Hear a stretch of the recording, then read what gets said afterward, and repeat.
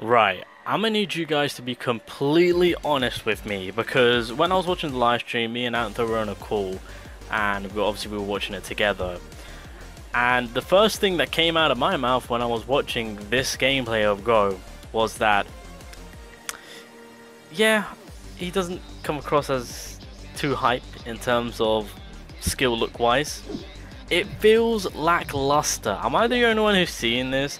Like, to be fair, I don't know what I was expecting, or what I really wanted, but just kind of seeing the effects and whatnot and his movements, etc. I'm just like, I don't know.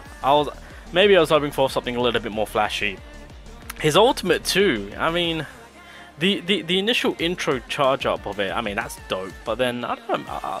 I think I was more hoping on the line of like him kind of like jumping up and maybe like smashing the ground or something. But yeah, am I the only one?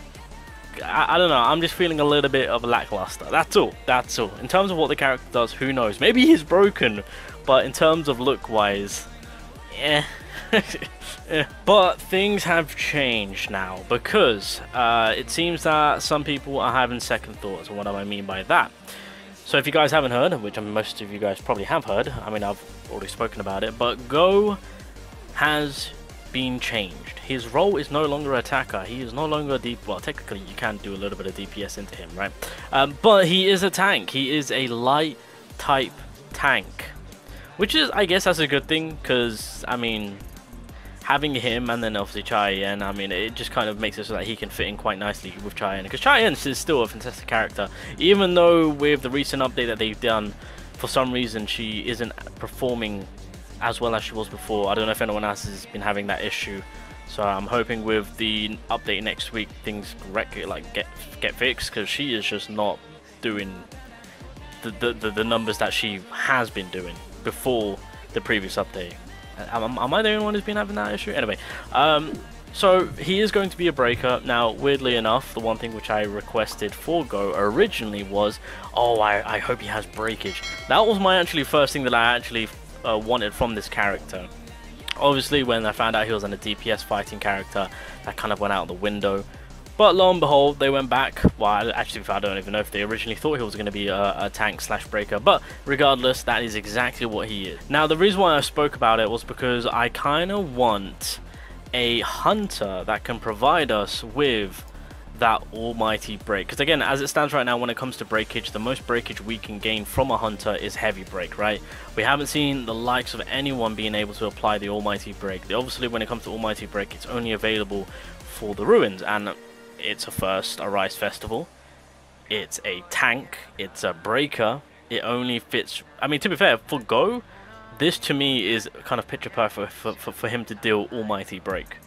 They'll probably make it so that it's available on his second skill if they choose to go down this route, and make it also available on his support skill. So that could be a huge thing, but as it stands, he is a breaker, sorry, he is a tank, and so he is clearly going to be replacing, you know, that's my take on it. I feel like there's more breakage power from him, I want to say. I mean, well, then again, you know, himself is doing medium to heavy break and then having that defense decrease, so it begs the question on what Go will be doing. But I feel like when it comes to, because realistically, wait, hold on a minute, realistically, majority of the new characters that we've had have been DPS. The only other one that we haven't had has been support. So this is going to be our first rate up tank character.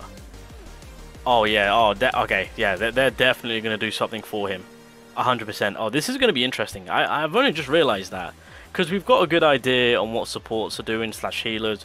We've got a very good idea on how they can go about DPSs and whatnot. Tank, on the other hand, we've never seen anything get added new wise, especially catering to the level where things are right now. So I think we're in for a treat. Now, obviously they are giving it a copy of Go for free, which is fantastic. I know a lot of people are happy about that. Now, obviously they are giving a copy of Go for free. By the way, I completely misread this initially. So pretty much the day logins will start on the 15th, on a Thursday, and we will get Go on the day of his banner release. So unfortunately, we're not going to know ahead of time what this man is doing unless they choose to give us the info on next week's live stream. where we get the full information on what's going to be happening with the update, of course. So I thought we were going to get an early look, so that way we can kind of assess on what we should do. But yeah, so that's the case on that one. But anyway, coming back to Go himself, so obviously he's a tank. We're getting a free copy. That does kind of alleviate the pressure on having the option now for some to potentially pull for Hansen. Not only that, I know that with the information of Go being given out for free and obviously him being a tank now, people are catering to Amamiya in terms of pushing for her A3. A3, if you guys don't know, is the sweet spot for Amamiya. If you can get it to A3, because obviously in the, when it comes to A3, when she's using a basic attack or core attack, she charges her MP and power gauge by 1%. As well as reducing the cooldown of her skill. Once you get A3, you're basically on demon mode. That way you've got your win DPS rock and rolling, now that we know that tank is going to be releasing for light, as well as the character releasing next week is going to be Hansemi, and clearly she is going to be catering for Amamiya, as well as the win characters in general, and potentially the any other character depending on what her support class allows her to do. So yeah, it really does kind of open up now to potentially go for the initial copy for Hansemi, so that way you've got her. And I mean, yeah, if you've got an Amamiya, and if you are pushing for her A3, or I mean even if you've got like an A1 state, of course, then I think going for the initial copy for Hansemi might be a nice choice to make.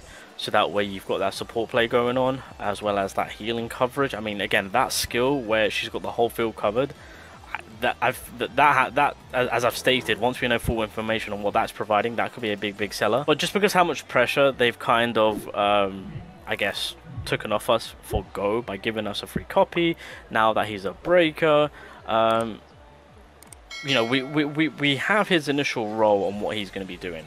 In terms of his breakage power, it's going to be set within his skill set. So I think if that's what we're catering to, then we're kind of fine. So I'm curious to see on what they'll do to sell him in terms of his dupe passives. Wait, hold on a minute. I'm looking at this gameplay. I'm looking at Go and I'm just like, why is he very similar to how Jinchul works in terms of his movements and animations? Damn. Well, damn. Alright, well, there we go. I think that's where I'm going to leave it. So, yeah, animation-wise, slightly disappointing. I understand that, again, a few people want to go for A3 Amamiya, which is absolutely fine. At that point, you'll have your wind damage ready to rock and roll, because you'll have the consistency. Hansemi, if that is the case, if you do have Amamiya to A1 to A3, then obviously you get the initial copy. Go's going to be given out for free, which is fantastic. We'll have the initial breakage power spot on. We'll see what the dupe passives are applying, so obviously at that point you guys can keep a few summons at the ready. Now if you really are hell-bent on fully catering to the breakage for light because of Go, then at the end of the day what you can do is clearly relax on going for Hansemi, unless you want to go for the initial copy. That's completely understandable, because her initial kit will straight off the bat support Amamiya. It's just how it is.